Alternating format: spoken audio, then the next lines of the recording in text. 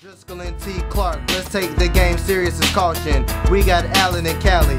No, we don't hit hoes as raggedy. I got. You know, to tell you the truth, all this shit with Manganelli and us probably getting kicked out of the softball league, it's really not bothering me that much. Why not? I think it's because of you. Yeah. Plus, right now, this weed is helping out quite a bit. You know, my shrink says you're really good for my self-esteem. Out of all the guys I dated, you're the only one she said that about. Hey, let's fuck!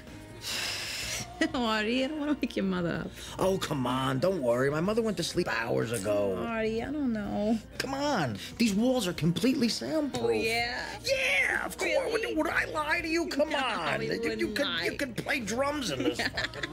You could do the solo from Tom Sawyer in this fucking... Who's Tom Sawyer? It's a Rush song. It's not important now. All right, I'm almost there. Almost there. Just about there. Almost there. Okay. Not quite yet. Almost there. Almost there. Grab my balls. Pinch my nipples. Punch me in the back. Harder. Harder. That's too hard. Like this? That's it. That's perfect.